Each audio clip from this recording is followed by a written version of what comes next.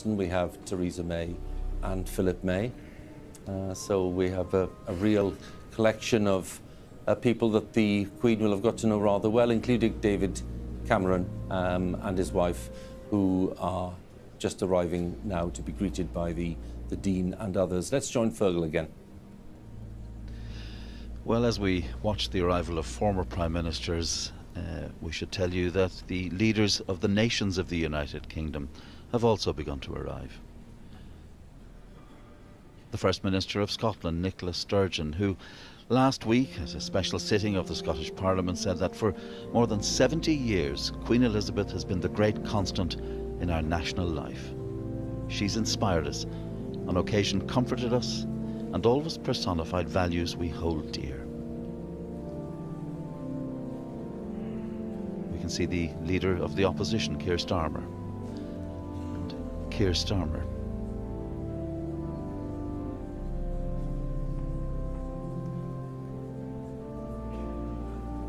And sitting near him, Ian Blackford, the SNP leader in the House of Commons.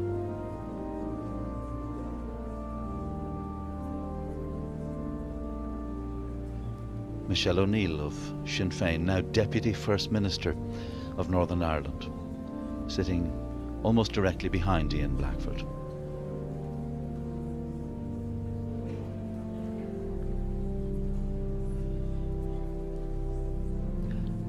And now Tony Blair and his wife Cherie arriving, and behind them John Major and his wife Norma.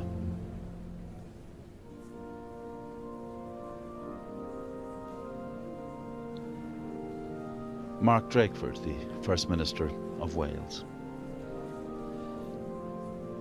At her wedding to Prince Philip in 1947, the bride's wedding ring was made from Welsh gold, and Her Majesty later remarked on the significance of the ring, saying, "I carry a small reminder of this country wherever I go."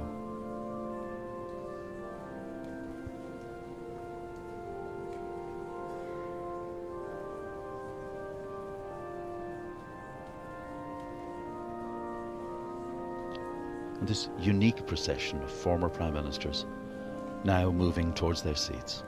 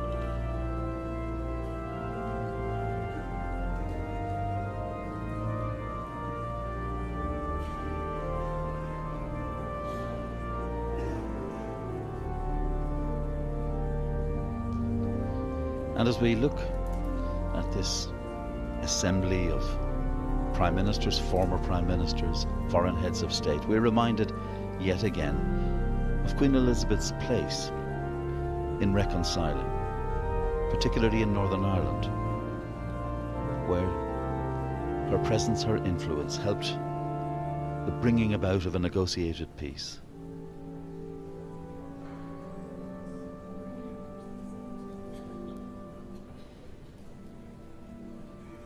We are reminded too, of course, that she worked with 15 Prime Ministers, the first of them Winston Churchill, to whom she wrote a handwritten letter on his retirement, and for whom she accepted an invitation to dinner at Downing Street, a very rare thing.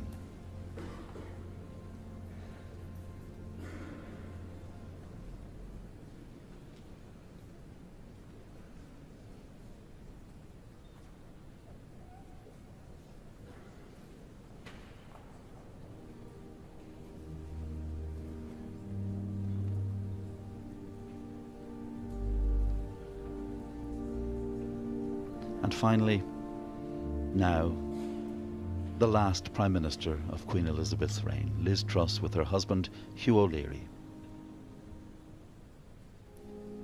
Miss Truss met the Queen at Balmoral just 2 days before her death, when, for the last time in her reign, she appointed a Prime Minister.